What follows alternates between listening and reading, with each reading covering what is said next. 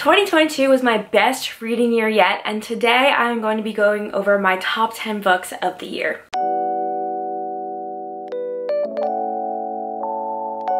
Hi everyone and welcome back to my channel. My name is Katie if you are new here, and welcome to Katie's Book Nook. So 2022 was probably my best reading year yet. I read 160 books, which is just insane to me. Actually, one of my goals for 2023 is to maybe slow down on the reading and focus on longer, maybe more fantasy books instead. So we'll see how that goes. But if you have been around my channel for a while, you'll notice that the shelves behind me look different. I have moved into a new apartment, so you can look forward to a bookshelf tour from my last apartment, a reorganization for this apartment, and maybe another bookshelf tour to follow after the reorg video. But lots of exciting content coming out, and last year I really wasn't posting as consistently. I had been on BookTube for like about 5 years now, and I just felt really burnt out, and I just needed to give myself some time to recuperate. And now I feel like I have lots of ideas for the new year. I'm definitely feeling less burnt out, and I'm excited to go back to post weekly. So that is my goal for 2023. I have read so many wonderful books this past year. It was really hard to narrow it down to the top 10, but I think I have my list solidified. Also, I know that this video is maybe going up a little bit later than other people's top 10s have gone up, but like I mentioned, I was moving, so didn't really have time to film this while I was in the middle of moving, and I didn't want to film it before I moved because it still wasn't the end of the year, and who knows, I could have found a new favorite in that time. Okay, let's work our way from 10 up to number 1. I will say that this year I read a lot of different genres than the ones I've primarily read in the past. More so, I've read a lot more like adult romance, but yet I still find that my favorites are like in the YA and adult high fantasy category, which is again why I'm kind of changing my goals to focus more on those kinds of books, because I have accumulated a lot of them that I haven't read. But rest assured, I will still be reading romance. I just want to make sure that I'm making goals that will help me read through my gigantic physical TBR.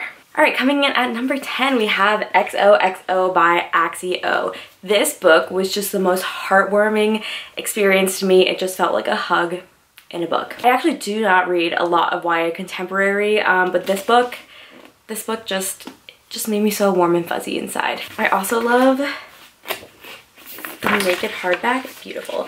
I know Axio also has a YA fantasy out that I really want to read. I think the cover is so beautiful. After her writing in this book, I definitely want to check out more by her. This is like a K-drama, K-pop based book, and if you don't know, I am obsessed with K-pop. So Jenny is a like world-class celloist, and she is always practicing and working towards her goals, really, instead of choosing fun.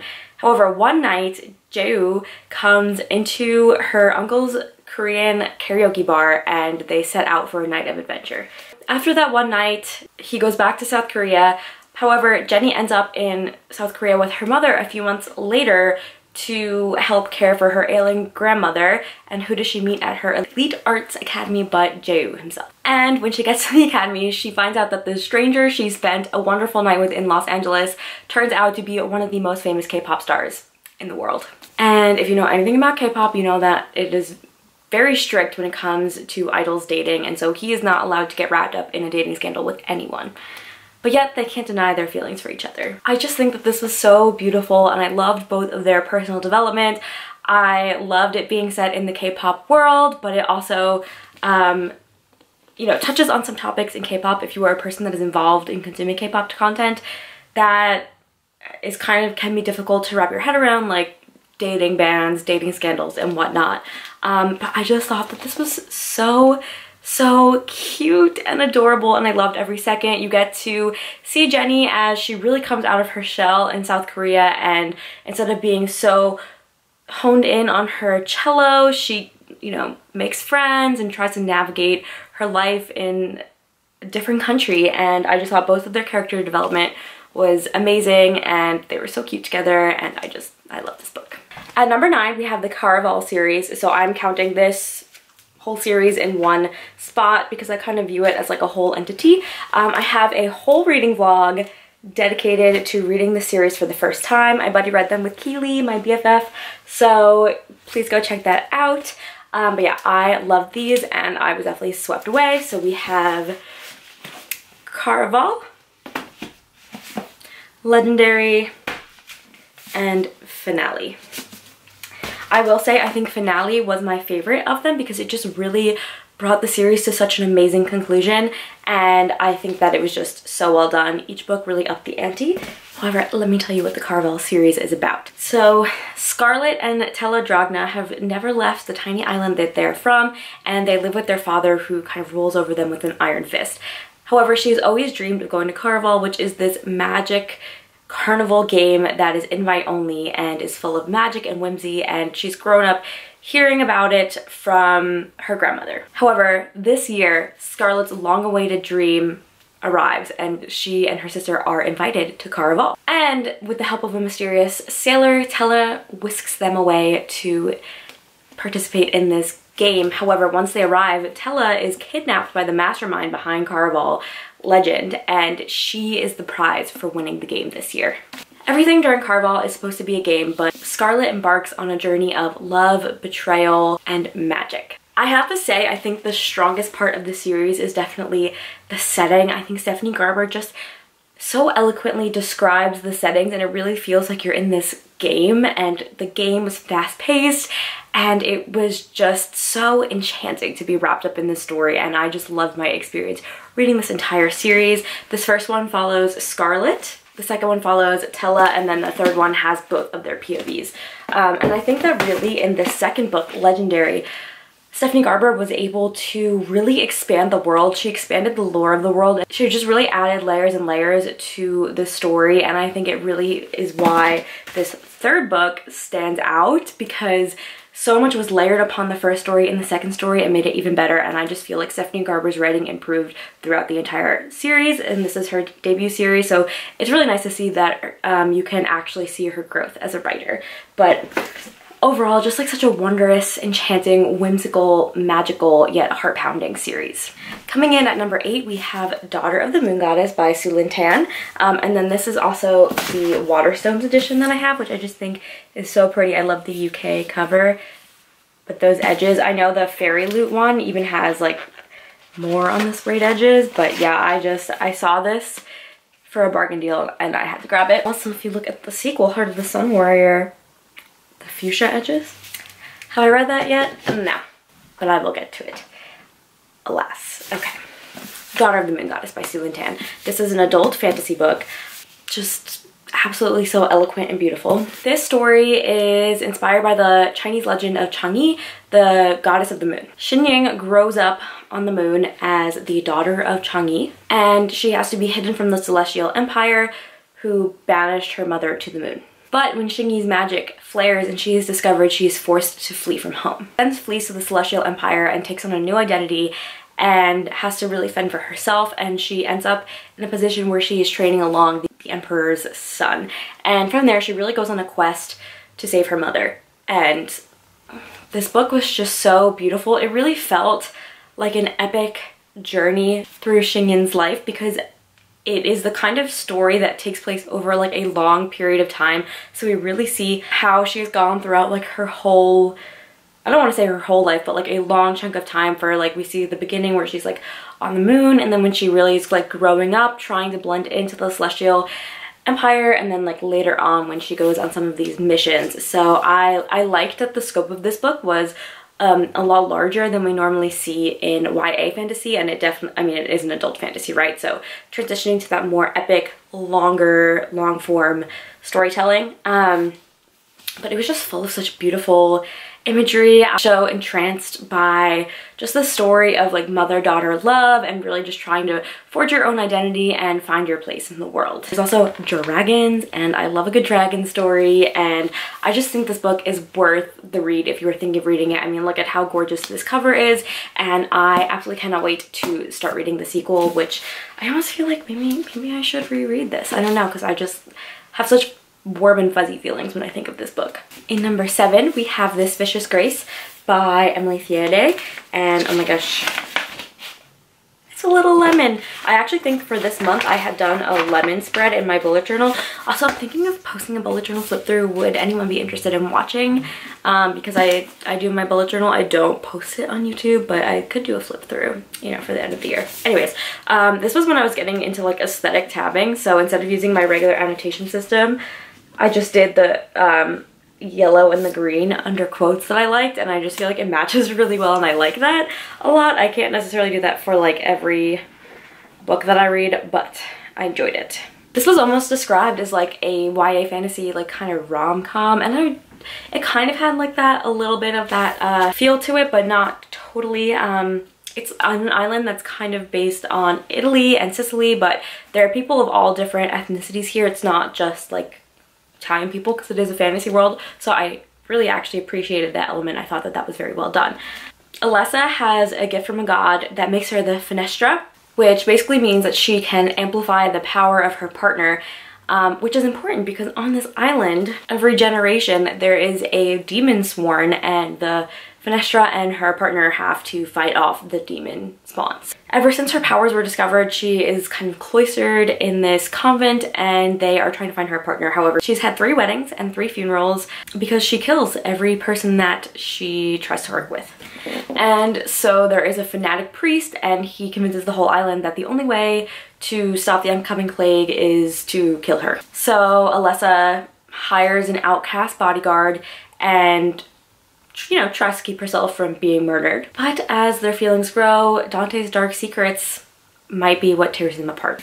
I just thought that this book was so well done, from just like the setting to, I was really intrigued with like the lore, the concept of like this demon plague that comes once every like 15 years or so. Alessa being in this position of power, but only so that she can amplify another's power. So like, she's very important, but she doesn't have any power on her own, which was a very interesting theme. Breaking tradition and trying to come up with other ways to solve the problem, I thought was really well done, and just like the lore was so cool. I think that this world has room to expand. It was kind of like hinted on, and there's definitely gonna be another book, and I just loved it. Loved the imagery. Alessa and Dante together, loved them. Please, if you were thinking of reading this one, pick it up because it's just amazing. Okay, this next book was my favorite romance book of the year, coming in at number 6. We have Set on You by Amy Leah. I actually read this twice this year because that's how much I was obsessed with it. Crystal Chen is a half Chinese curvy fitness influencer who has built her career on shattering stereotypes in the gym. So after her most recent breakup, she just kind of finds solace in the gym. Enter Scott, a hunky firefighter, and he, you know, routinely steals her favorite squat rack. And they basically, you know, have a little bit of nemesis enemies going on here. There's a little bit of battling in the gym, and the last thing that they expect is to run into each other at their grandparents' engagement party, and so they are kind of thrust into each other's lives.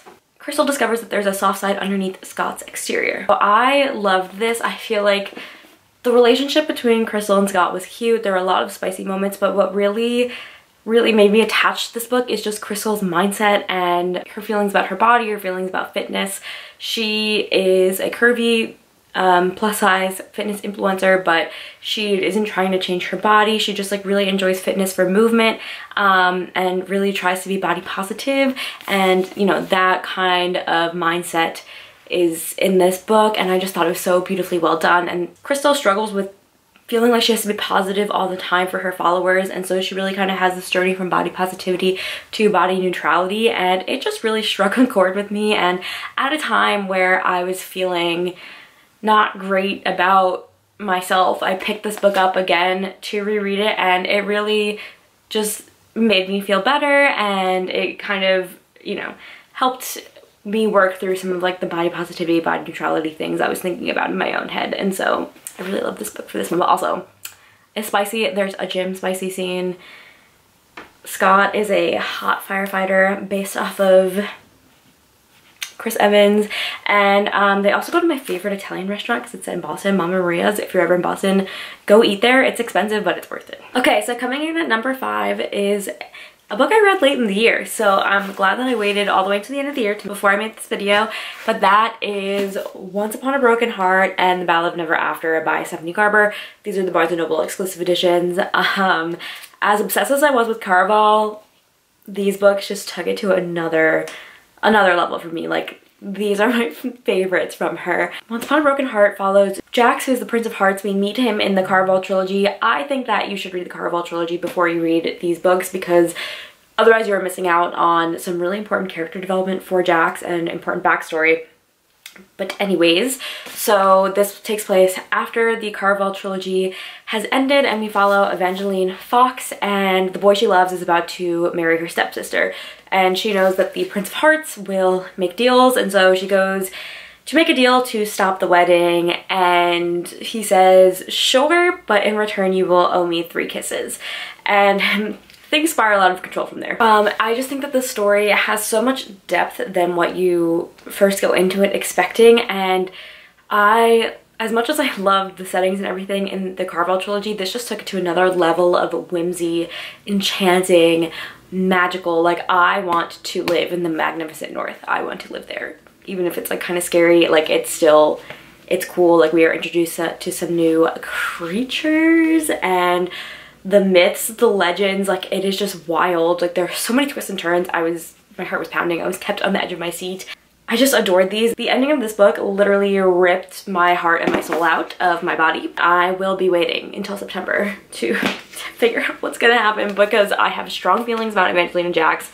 I love them together. Evangeline is such like this bright, optimistic, almost bordering on naive character that we don't see a lot in YA fantasies. I just like loved her take on the world and how she's always optimistic and always thinks that things are going to work out. And then we have Jax, who's like this broody, you know, semi-god, and he like is kind of like a little bit of a slippery, mischievous trickster, and you never know like what is exactly going on with him. And that intrigue and just his character, like he's a guy that like you think you should hate, but you also kind of love him, and like they're just so unique.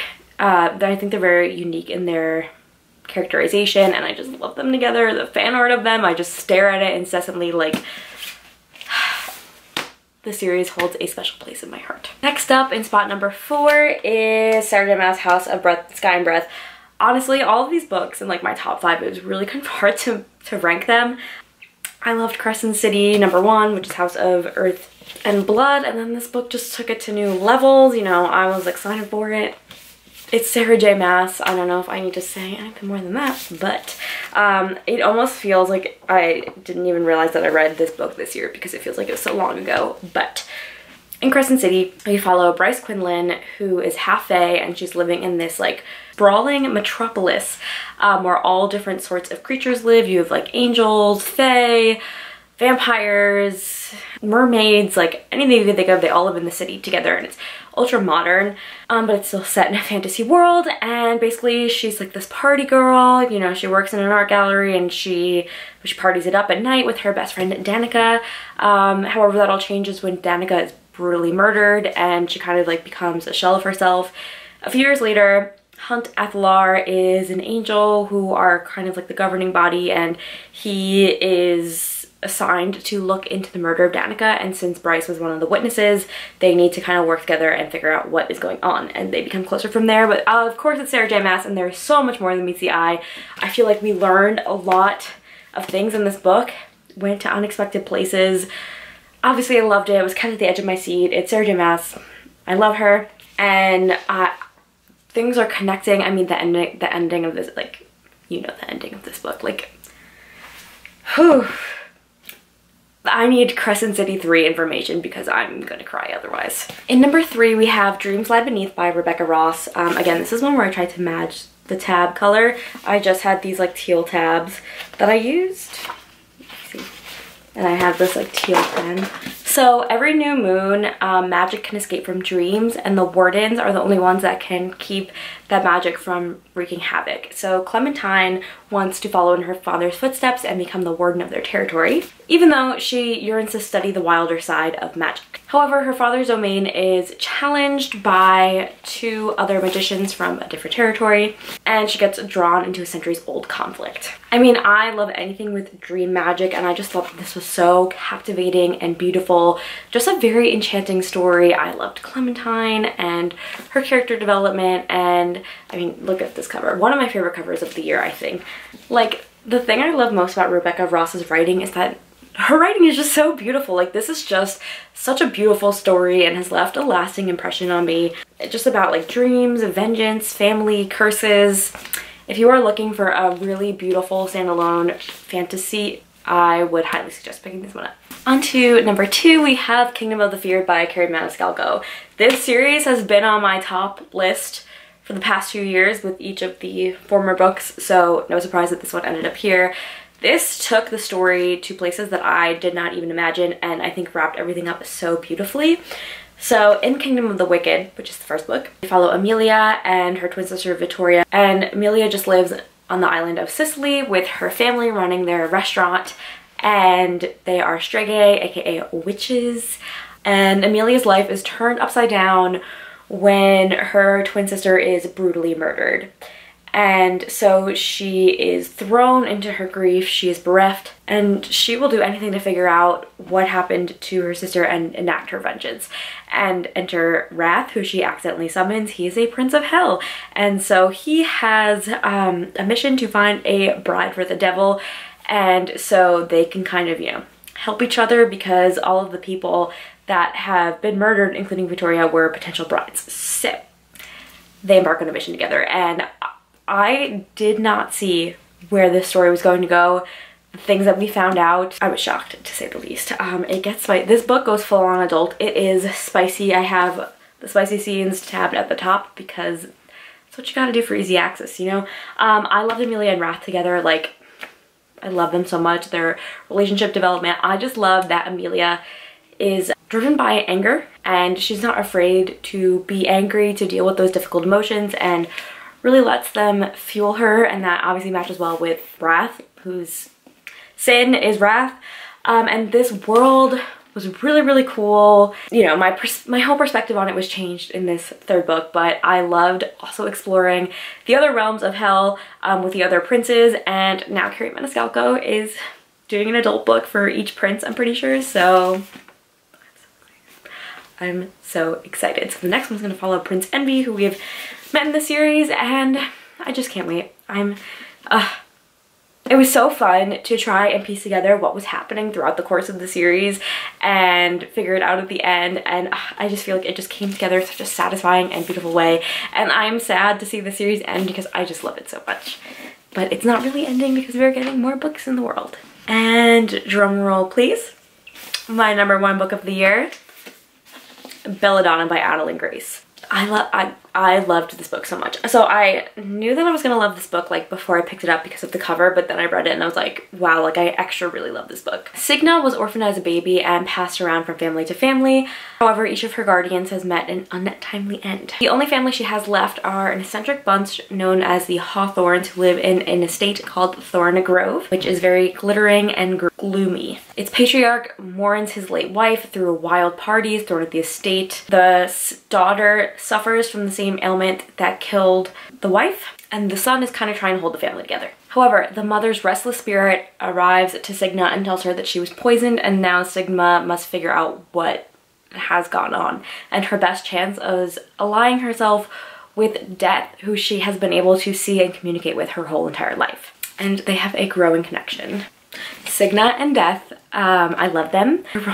Their romance was so good. It was so well developed, but there's also like, this book is just so beautifully written, and it has like this gothic setting where at one part it's like balls like Bridgerton, but then she's also in a romance with Death, and there's just like poison going on and spirits and communicating with the spirit of Death, and like I just thought it was so beautifully executed, so well done, and like this book has just left a lasting impression on me. Like there are so many quotes that just like really touched me, and I just thought were so gorgeous, and I just love this book so much. It had some twists and turns that I wasn't expecting, and like I just love it. Like, I mean, look at it. Like, this is it for me. And the next book, Foxglove, comes out in August, and I absolutely can't wait because this book wrapped up nicely but also was left pretty open-endedly, and I can't wait to see where it goes. But yeah, I just think that the writing is just so beautiful and the story so beautiful, and has this really interesting mix of like dark but like aristocratic,